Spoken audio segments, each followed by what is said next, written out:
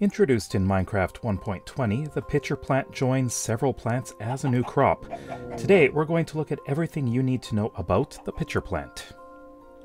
The pitcher plant starts out as a pitcher pod, and to obtain that, you need a sniffer to find one.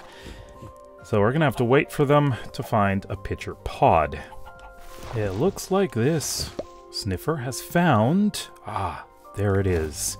A pitcher pod.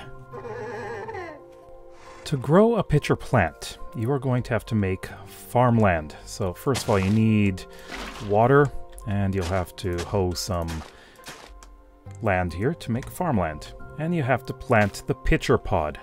So you can just plant them around here. I do have some bone meal, so you can accelerate the growth. So we'll just do that right now. And there we go. That is the full growth right there. All right. So you can do it the same. As you can see, there are several growth stages. This is 1, 2, 3, 4, and 5. To pick a pitcher plant, you need to use your hand or any tool and just hit a fully grown pitcher plant. And as you can see, that's what you get. So same thing with these. But if you break a partially grown one, you just get the pod back, like that. Now that you have the pitcher plant, you can plant it anywhere you like, as long as it's on something that's related to dirt.